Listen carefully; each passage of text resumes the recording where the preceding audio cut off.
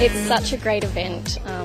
The way that it's put together, American Crew does such a professional job, and I really enjoy the mixture between the gallery that you can see here and also the parades with half a gallon.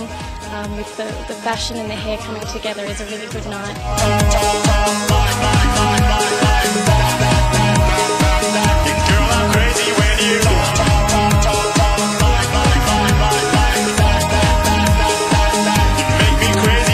Definitely American Crew Daily Shampoo. It's the best. Amazing. I love being involved in it. I love doing the hair. I love the excitement. I love the venue. I love everything about it.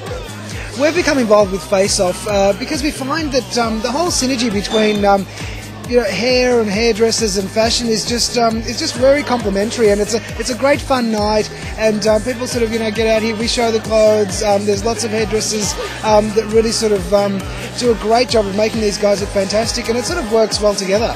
The key fashion looks for spring/summer 2008-2009 are quite a graphic black and white undertone, back with splashes of really vibrant colour, tomato, yellow, really sort of splashed out there with your whole graphic checks and stripes as the key base. This year there's about 800 finalists, which is about 100 more finalists than last year, which is just amazing.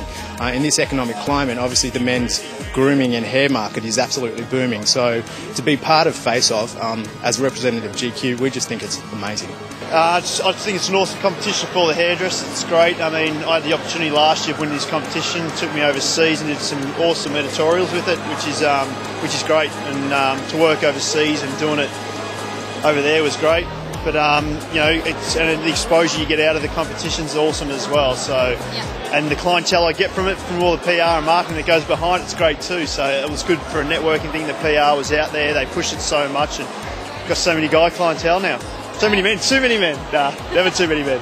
So why have you become involved with American Crew FACEOFF? Primarily because we are the men's division, so with that respect, all the models that are entered into this competition through American Crew, we select the winners and they come and have a contract with the men's division. So hopefully a fruitful career in modelling. Kid, I love it when you